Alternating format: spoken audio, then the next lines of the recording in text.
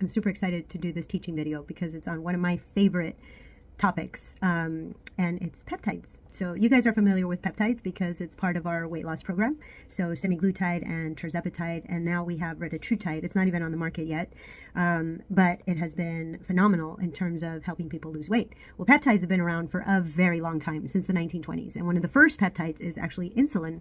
So we know that peptides are incredible for a variety of different illnesses. It's just that the FDA has put a lot of restrictions on compounding pharmacies being able to make it.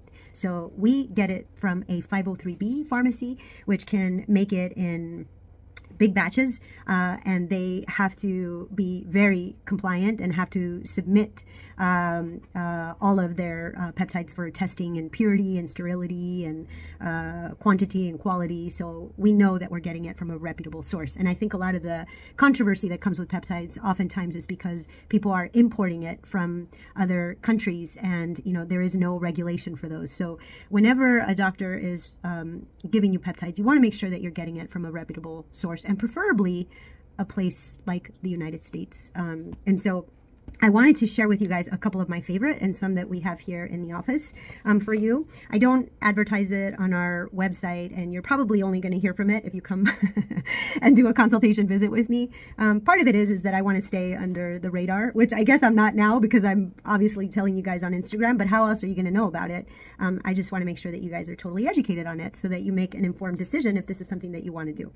So there's a peptide called AOD 9604, and you're going to notice that a lot of these have all these code names, and you're like, how do you remember it? I don't, which is why I'm referring to my paper. But that one is amazing for reducing body fat, and it's also great to increase your metabolism. So it's a great peptide in addition to your semaglutide and tirzepatide, especially if you've plateaued. So you can ask us about that if you're interested or want to try it. There's another peptide called PT141, and I call that the love peptide. It induces rapid onset of sexual arousal. It heightens your libido. It helps men with, that have erectile dysfunction, and it improves symptoms of sexual dysfunction. So it's a great peptide that you can use 1 to 2 hours before intercourse. So if you're having issues like with libido, or men having issues with being able to sustain an erection, this is a wonderful peptide to try. The next peptide is called tesamorelin. Now, this is a growth hormone releasing peptide. So we make growth hormone when we're little kids, and that is what kind of helps us, accelerate the growth process. But unfortunately, as we get older, our production of growth hormone diminishes. And so, and we feel it, we don't recover quite as quickly as we do when we're little kids. And so tesamorelin is one of those that stimulates your brain to release your natural growth hormone. And it is amazing for reducing your triglycerides. It helps improve your cognitive function in people over the age of 60. It increases your muscle mass, and it helps with bone density. And that one is taken 2 months on and 2 months off. So this isn't something that you have to do all the time. And in fact, we do recommend a recovery period so that we don't suppress your own natural production of growth hormone. Ipamorelin is in the same boat. It's just not as expensive as tesamorelin, but it pretty much does the same thing. It also helps to improve sleep. It helps improve your skin's elasticity. So all these wrinkles and all that crepey skin, ipamorelin is phenomenal for that. And it helps strengthen your immune system, and it also helps with your memory. Another one of my favorite is a combination of ipamorelin and CJC1295. These two together, we call them stacking, but it also helps tremendously to, especially for people who are into weightlifting and want to build muscle mass and get the six-pack. This is incredible for that. It also works really well if you are on the semaglutide and tirzepatide and you can't seem to lose the weight. So this is a great addition to it. And that one is also 2 months on, 2 months off. My other favorite one is BPC157 combined with TB500 and MGF. They call it the Wolverine peptide. And that one is amazing to accelerate wound healing. So it's great if you're having surgery. It's used a lot in orthopedics. to help accelerate muscle and tendon repair. It also is used tremendously in patients with inflammatory bowel issues. So Crohn's, ulcerative colitis, SIBO. So all of these bowel issues. I've had some patients that have come in desperate because they have multiple bowel movements a day. In fact, they can't go anywhere without making sure that they know where a toilet is. And imagine having to live that way. And this has repaired their bowel. I mean, I'm in shock in how well it worked. I'm like, well, let's try it, thinking it didn't work.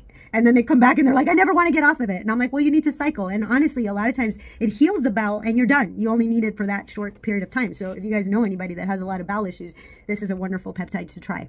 Then there's GHK copper, which is my favorite. If you look at my skin, I don't know if you guys know this, but I'm 50 years old. I'm an old lady. And I pride myself in making sure that I take care of my hormones and I take care of my skin. I go to Yoli, I do all these peptides, and I feel like I'm doing pretty good. I'm not, you know, I mean, I don't look like a 20-year-old, but I don't think that I look my age, or I hope not. Maybe the filter works really great for being in denial. But the GHK copper, I love. There's two ways to take it. You can do it as a serum. So I tell patients you can derma roll your skin with a 3 to 5 millimeter derma roller, and then you put the GHK copper serum on top of that. The other way that you can take GHK copper is an injectable form, and of course anything that's injectable is always so much more effective. But that also, the GHK copper also helps a lot with hair growth. Hence, you know, I think this is pretty good, and I don't have that many grays, so I think we're doing okay here. And then my other favorite is NAD. Oh my God, I can't say enough great things about NAD. Now, in the past, you used to have to do NAD through an IV, but now you can actually do it sub-Q. Which is nice because you don't have to come in for an IV, and it's ridiculously expensive when you try to do it through the IV. NAD is great to improve your cognitive function. It helps reduce anxiety and depression. It helps improve your sleep quality. It reduces inflammation. It helps boost your energy levels. It improves your skin health. It protects your brain from neurodegenerative disorders. It is a master antioxidant. So I love NAD. You know, we make it a lot when we're a lot younger, but as we start to get older, unfortunately, we don't make enough of it, and it is fabulous. The next peptide is thymosin beta 4. Thymosin beta 4 is amazing to help regulate your immunity. It helps with injury. It helps if you've had a cardiac injury. So people with like a stroke or a myocardial infarction, a heart attack, TB 500 is phenomenal for that. It's also a really great anti-inflammatory. It helps with angiogenesis, and it helps also with hair loss. It is my #1 seller for hair loss. It's incredible. And that one you do 20 days on, 20 days off. The next one is thymosin alpha 1. Now, thymosin alpha 1, my God, the list for thymosin alpha 1 is incredible. It is for your immunity. It helps regulate your immunity. It's great for psoriatic arthritis. It helps patients with long COVID. It helps patients with rheumatoid arthritis, liver cancer, renal cell cancer, non-small cell lung cancer, hepatitis B, hepatitis C, mold toxicity, chronic fatigue, Lyme disease, HIV, Pseudomonas infections, people that have sepsis. It helps with aging. It decreases the toxicity that's caused by a lot of chemotherapeutic agents. I love thymosin alpha 1, and it has a very great safety profile. So this stuff is freaking phenomenal. So the other amazing time to take thymosin alpha 1 is if you're traveling and you're concerned about being in big crowds, or you're going to a big concert and you don't want to get sick.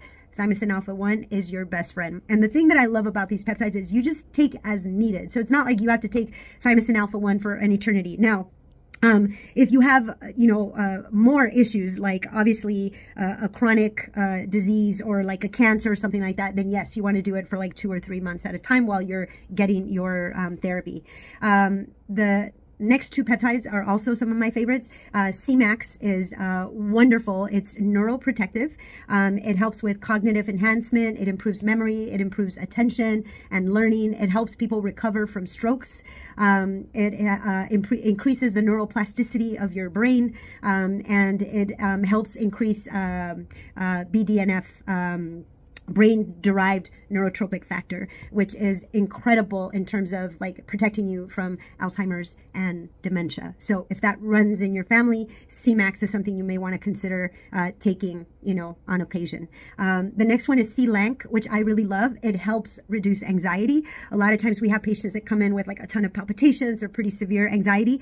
This stuff is incredible for it. It helps regulate the dopamine and serotonin in your brain. It makes you more calm. It helps with memory. It helps with depression. It helps with overeating. And it can possess a little bit of antiviral properties, which is incredible. And it can also help lower your cholesterol and your blood sugars. So that's a quick lesson. I know it was 13 minutes long. I'm going to try to decrease this to half of that.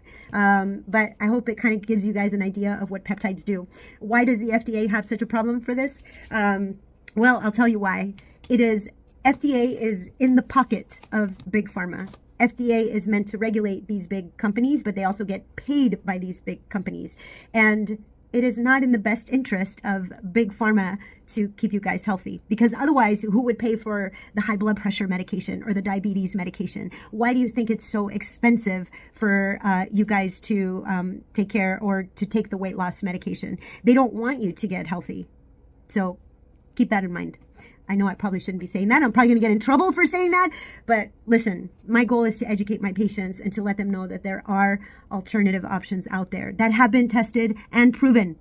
Okay, I'm not the stuff that made my peptide Bible. It's because I've done a lot of the research. I've looked at the research studies, and this stuff is incredible. So let me know if you're interested.